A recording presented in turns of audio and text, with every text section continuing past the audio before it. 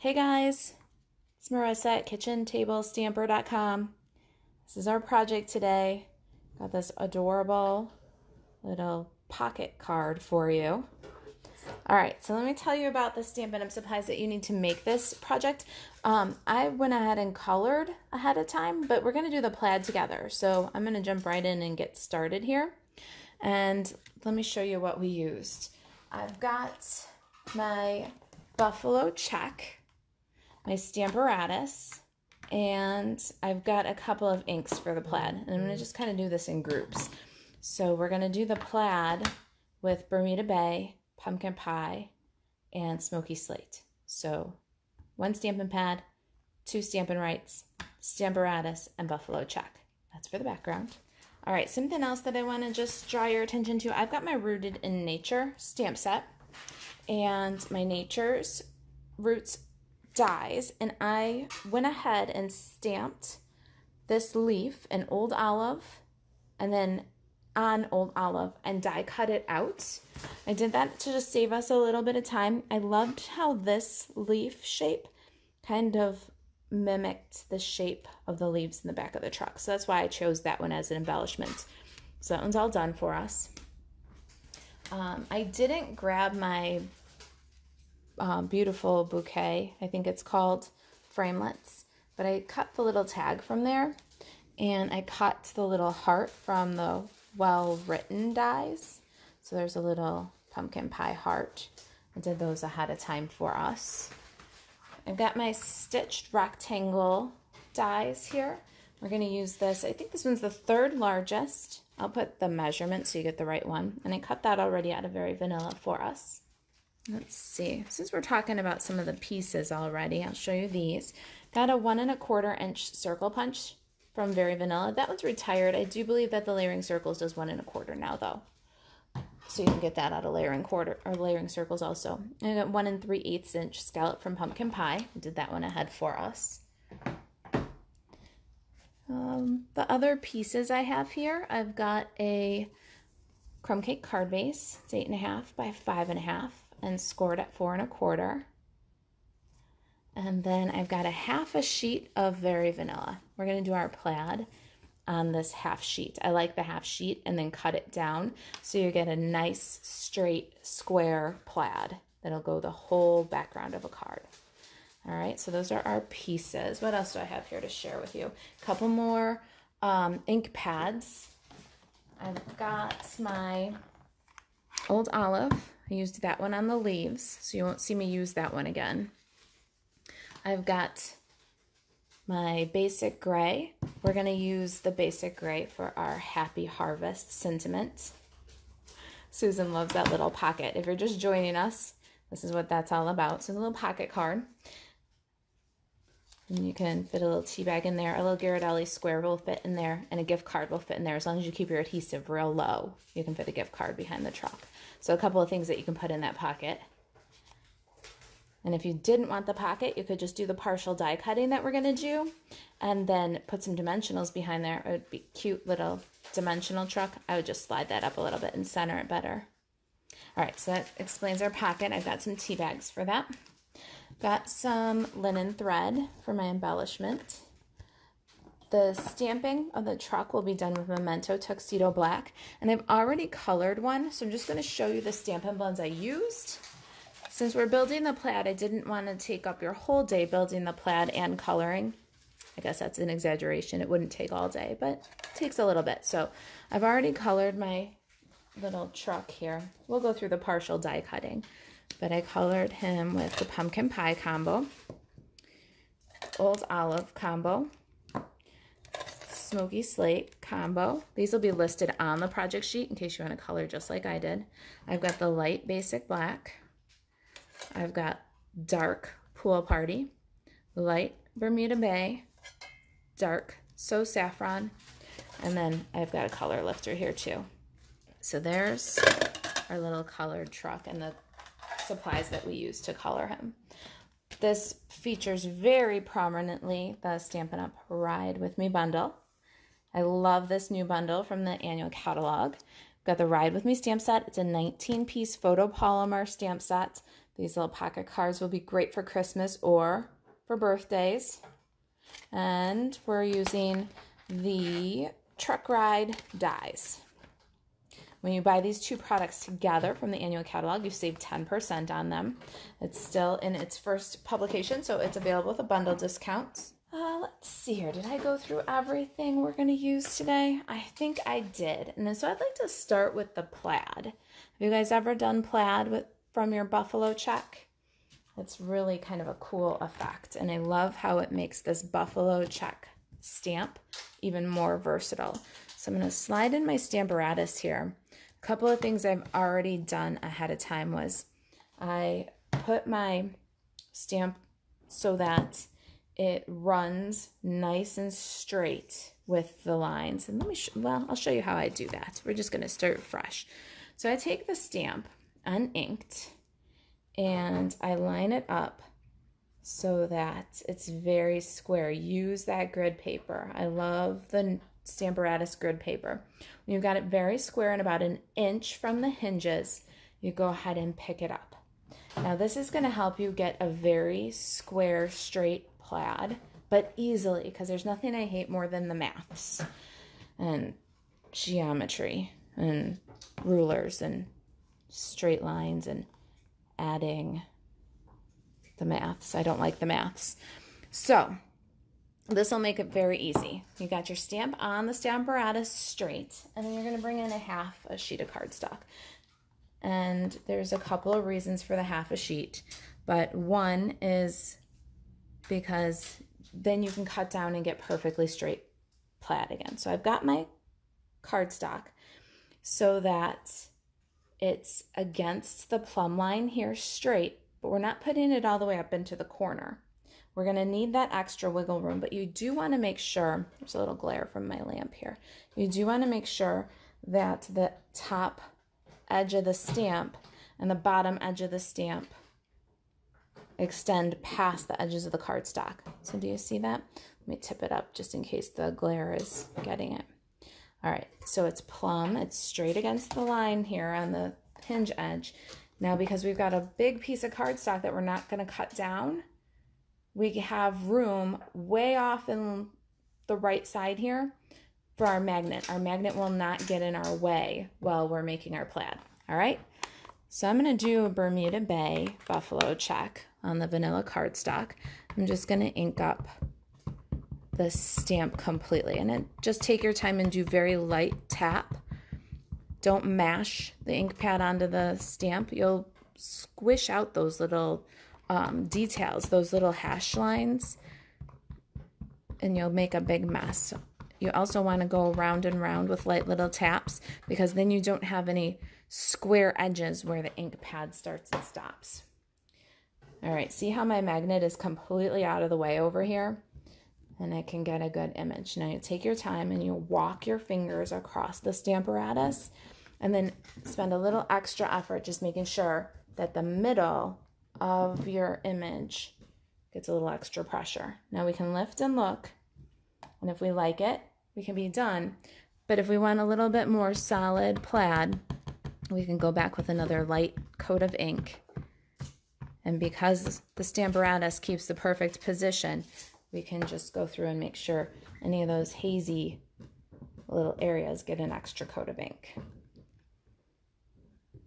I almost always use the buffalo check in the Stamparatus, because if I don't get a solid enough image, it's easy enough to just add a little more ink. See that? All right, so we've got our buffalo check. Now let's make it plaid. We're going to use our Stamparatus for that too. So Stamparatus, we've set up our stamp so that it was square. We've got our plumb line, top and bottom. Now we're going to bring in a ruler. I use a metal edge ruler. And we're going to start with our pumpkin pie stamp, and we're going to use the brush tip. Now what you want to do to make this plaid is using the plumb line of the Stamparatus, using that top edge, you're going to bring your ruler in. You're going to eyeball about halfway. You can use your grid lines top and bottom to help you with that. And then when you've got about halfway, you're going to draw a wide line with your orange marker, straight off top and bottom. All right, so let's do that a few more times. We're going to kind of eyeball halfway, and then using that brush tip, we're going to top to bottom. It's looking a little Miami Dolphins right now, I have to say. See how easy that makes perfectly straight lines? You still have to eyeball about half, but you don't have to worry that your lines are going to be all wonky. All right, then we're going to go the other way using the same thing. We've got our Stamparatus edge here, and when you put the flat edge of the ruler against that flat edge, you got a 90-degree and a perfectly level straight line each time. Now, I'm going to go ahead and do the rest of this with the orange, and then we're going to bring in a little bit more detail with our soft suede. Okay, so we've gotten to our magnet. So what we'll do is just slide this guy all the way up to the top. Nothing moved. You don't want to move your cardstock at all. Continue with your lines. Now, if you don't get center perfect, don't worry. There's so much beautiful going on with this plaid. Nobody's going to notice that one of the lines was slightly off the center. So don't stress. Once you get all the details in, it's going to be beautiful no matter what. And with the rails, the guide of the Stamparatus, you got really good guides there. All right, so done with the pumpkin pie, but before you move to the smoky slate, you want to take your chamois and use that to clean your metal ruler. Just make sure that you don't have any pumpkin pie ink on that ruler. And I've got a work pad over here, and I'm just going to drag the edge of the ruler on the work pad. If you had a paper towel, you could dry the ruler at this point too. All right, so we're using the same idea here. We've got the ruler against the edge of the Stamparatus, which gives us a nice square plumb line. And we're just bringing in those smoky slate details now. I've been meaning to do this for a very long time, this plaid design. So thanks for hanging with me while we do this. I hope that you'll get your Stamparatus and Buffalo check out and give it a try. You can do any sort of color combination here. It'll be great for with Christmas coming up. And black, orange, and purples, or black, orange, and green. It would be awesome for Halloween. And pastels, it'll be beautiful for Easter. But you've got your very own designer series paper here. And this definitely makes enough for 2 cards. You can cut this piece in half if you wanted to. All right, so that's our vertical. Now our horizontal, we'll do the same thing. Butt your ruler up against the edge. Go right below your pumpkin pie line, back and forth. And then right above. And use that Stamparatus to get those nice straight lines. This one isn't, I had said, if they're not perfectly in the middle, don't worry about it. Nobody's ever going to even notice. This one's not perfectly in the middle. In fact, it's really close. But when I take the ruler away and you look at this, all you're going to see is a pretty plaid pattern. You're not going to see that one place, especially since most of the lineup is all just done for you in the Stamparatus. All right. Susan says, what a great idea to add a little something extra to the plaid. I'm definitely going to use this idea. Well, thank you, Susan. I hope that you will. I'd love to see what you do with it. It's the perfect season. It is flannel season. We're coming into fall here. I've noticed some yellow leaves on trees. I hate it, but at the same time, fall is my favorite season. I just wonder where summer went. It went so fast this year. But it is definitely becoming pumpkin spice and flannel season, that's for sure. All right, we got 2 more little lines to make here. Now with this particular card, if you do your plaid, you line it up just like this, then you have enough room left over on this half a sheet to cut your stitched rectangle and punch your vanilla circle so you can get all the pieces right out of this one. If you do the plaid, then you can cut your rectangle from over here and punch your circle down here. All right. There's our plaid. Hey, Benny. Benny says, hey, Benny's my biggest canine fan. How you doing, Benny? You want to make some plaid with me next time, buddy? All right, so there's our plaid, our Stamparatus. We're good. Let me get a trimmer and we'll cut it down to size. All right, so when I cut this down to size, what I want to do is first on the edge here, the very edge, stamped edge, I want to bring that up and just cut a hair off. Did you guys hear the news? Stampin' Up has got a new trimmer. It'll be available for demonstrators to purchase before the end of the year. So being a demonstrator is just more fun. I'm just saying. Extra promotion is going on right now. Get $99 starter kit. You can pick $155 worth of products of your choice for $99. It's awesome. All right, so I've now flipped it and lined up to 4 inches. And I'm going to cut off. And what that does is that's going to give you plaid that's relatively equal. You've almost got a full band of that darker stripe on both ends. You see that? Now I'm going to flip this. This was 5 1/2. I'm going to cut this one to 5 3/8. Our goal is 4 by 5 1/4. We want 1/4 inch border of our crumb cake card base, but we want it equal. So we're going to cut at 5 3/8, rotate, and then 5 1/4. So that's how you're going to get a card front that's perfectly matted and has a nice balanced plaid pattern. All right, so 5 1/4. You see that? Whew, I'm so proud of myself. Next up, I'm going to take my very vanilla stitched rectangle. We can cut it right out of there if you want to. And I'm going to stamp this one with my chalk. So I need my Stampin' Pierce mat, my Memento Tuxedo black ink. I've got the pumpkins from Ride With Me. And I've got the truck all blocked up. What you want to do with this dude, we're going to do our truck first.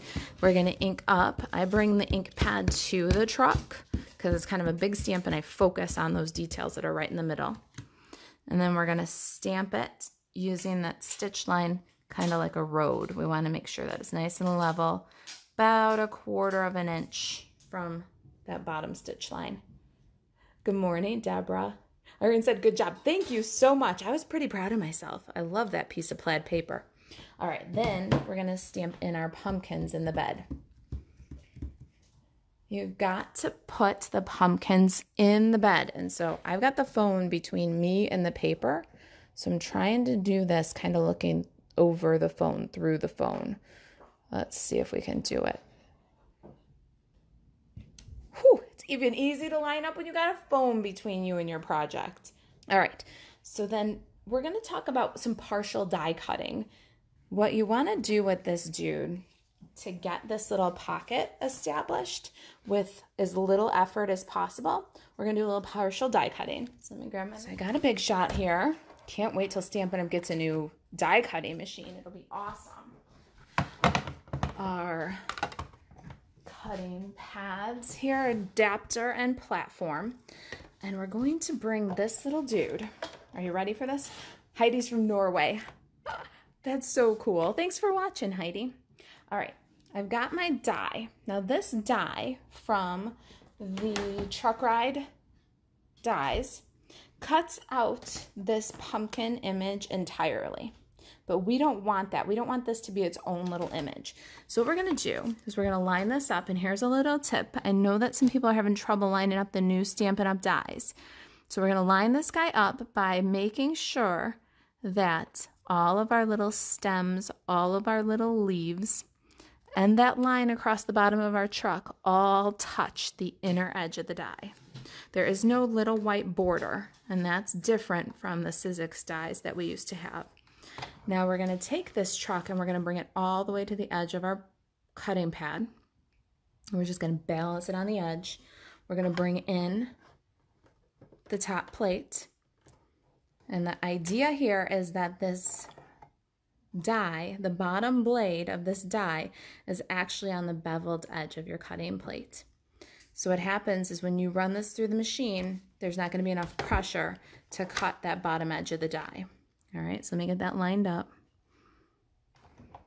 Okay, we should be good on the bevel. Did you hear that? We only had a click, not a click, click. And that means our partial die cutting was successful. So let's take this little dude and show you how it's going to be. I've colored it all up. And when you leave that edge hanging off the machine, it'll cut all the way around the pumpkins, but it'll stop when it hits that beveled edge. You see that? You can do that with the trees, you can do that with the balloons.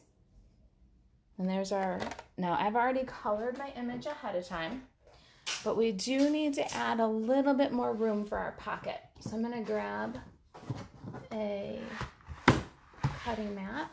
I'm gonna knock you guys over trying to get it. All right. And I have an X-Acto knife. What we're gonna do here is we're gonna just carry on this cut. So we're gonna pick up from where the pumpkin's cut, and we're going to just trace with an X-Acto knife along the top of the truck. And then, here, let me show you. We're gonna go straight down the windshield. And just take your time and make a smooth cut, and then about 1/8 to 1/4 of an inch along the hood. And now you've got this whole little pocket that lifts. Do you guys see that? All right, so we got Happy Harvest. I'm gonna cover up Happy with my cellophane tape. Okay, and then I'm going to grab my basic gray Stampin' pad. I'm gonna ink up only Harvest, and the tape there is gonna make it easy to do that. So I'll just ink up Harvest, take off the tape, and then we'll stamp Harvest at the bottom of this circle. Good, then we're gonna rinse our stamp, use your chamois, and then we're gonna use that same piece of cellophane tape. This time we're gonna cover up Harvest. Sorry guys, I'm trying to do it through the phone, but I can't tell if I got the whole Harvest covered. All right, and we're gonna ink up just Happy, take off the tape, and then we're gonna line Happy above Harvest. I'm hoping for the best here because I'm doing it through the phone. Ah, not bad. Little off to the right on the Happy. I would have preferred it a little more centered. Carol says X-Acto knives are not her friend. Never could get the hang of it. Carol, if I recall correctly, you're not a bad fussy cutter, right? Do you like to fussy cut? Because if you do like to fussy cut, all you have to do is get a nice sharp pair of scissors, good snips. You know, the Stampin' Up! Paper snips are the best. And you could actually take your little paper snips and you could get in there where it started and then just start your line. So if you're better with scissors, give that a try. And if I recall correctly, I think you like to fussy cut. Let me know if I'm wrong. All right, so there's our little pocket and our greeting. You know what, I forgot to grab my little strip of crumb cake corrugated cardstock. I had a whole bunch of scraps off of something. So we did some crumb cake things and we had some extras. And then I worked it into another project, but I worked in a smaller piece. So I had all of these hanging around in my scrap bag. See, so it's about 1/2 inch. And it's probably 4 3/4 by 1/2 before it goes into the corrugator. I took it for granted because it came out of my scrap bin. Carol can't believe I remember she likes to fussy cut. I don't know. I'm telling you, I do this because I like you guys. I have so much fun. I feel like I'm getting to know you. I hope you guys feel like you're getting to know me too. All right, so I'm going to take my Happy Harvest and just use a little snail adhesive. You can use multi-purpose liquid glue here too. And we're going to center that one. What happens is when I get too many pieces, I get a little anxious. So we're going to start putting some of these pieces together. I'm going to take my truck, and I should have my multi-purpose liquid glue here. I'm going to do multi-purpose liquid glue right along the stitches. Just a thin bead. And this one's a little bit bigger than my panel, but that's okay. I can trim off the excess, but it's supposed to look kind of like road, so don't cover your tires. Use the tires as a guide. Let that dry for a second, then we'll trim off the excess. See, that's why I get nervous when I've got too many pieces, because I'm going to lose them. Here's my little tag, and I'm going to adhere my heart. I'll just, little multi-purpose liquid glue right in the center. I love this combination. When I got a card that just needs a little something, a little something, I tend to grab this little tag and this little heart. You can also use a little heart from the Cookie Builder punch if you've still got that one. Tag, the little hole wouldn't come out. All right. Now, little linen thread here. I'm gonna just tie some long tails and tie it on, because once I put it on the card, I'm gonna tie the bow. I was having trouble, it kept covering my sentiment. I had to untie it and then retie it so that it wouldn't cover the sentiment. So we're just not gonna play that game this time. We're just gonna cut off about, I don't know, maybe 8 inches, tie it to the tag, then put it aside for a second. It's probably set up enough where we can trim off the excess. All right, you ready? Let's get this card together. We're gonna take our gorgeous plaid. We're brilliant, by the way. Look at that plaid. Now you've got plaid paper in any color combination that fits your project, and it'll never run out. As long as you've got the buffalo check, of course. So we're gonna center this on our crumb cake card. See how nice and straight it is, and it kind of starts and stops with equal bands of that wider plaid design. That's why the Stamparatus, and that's why starting it in the middle like we did is so important. Now, you can do tear and tape here, or you can use some snail if you still have it, or fast fuse if you still have it, or little red line tape, something strong, because this pocket's gonna get a workout. We're gonna go ahead and put tear and tape down the left side, across the bottom on that corrugated. Now you got to be very careful here. You don't want to block this part of your pocket. So if you have to, you'll go off the edge just a little bit. You can go a little crooked with your tear and tape. But don't block up that pocket. Go straight up the edge. And what I'll do, see, you can see that I put my tear and tape on a little sideways. I'm going to peel the release. And then right here, what I'll do is just fold it back. But it doesn't impede the pocket at all. Then same thing with the other 3 sides. Peel the release and let's get it stuck to the card. Now, because you're going to put something inside this pocket, you're going to go really low and to the right here. If you were going to do this just as a card, you could add some dimensionals here. It would look all popped up, but you would do more center with your design. So we're going to go low and to the right and work down that tape.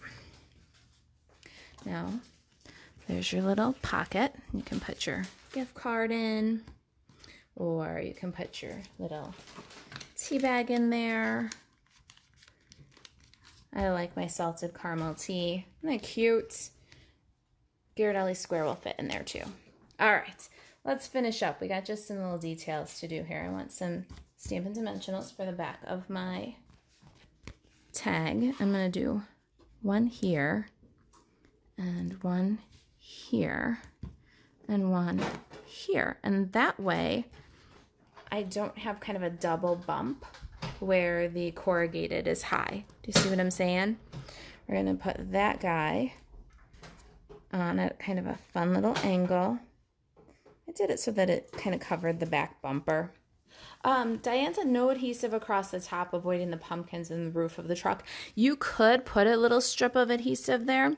You know what, as a matter of fact, maybe I will, just in case somebody tries to jam the gift card in. But you can do a little strip, just avoid the roof and the pumpkins. So that works too. I don't know if I put any across the top of my other one. Let's see. Nope, that one's glued down. So yep, across the top is a good idea. Just keep the adhesive free of this little line here. All right, we've got multi-purpose liquid glue. Good question, Diane. Thank you. If you've got a gift card too and somebody really jams, they could get it underneath the wrong layer. So it doesn't hurt to add a little glue there. All right, then I'm going to bring my leaves in, and I want them to kind of cross the boundaries a little bit. Go off the plaid just a bit. Not off the edge of the card though.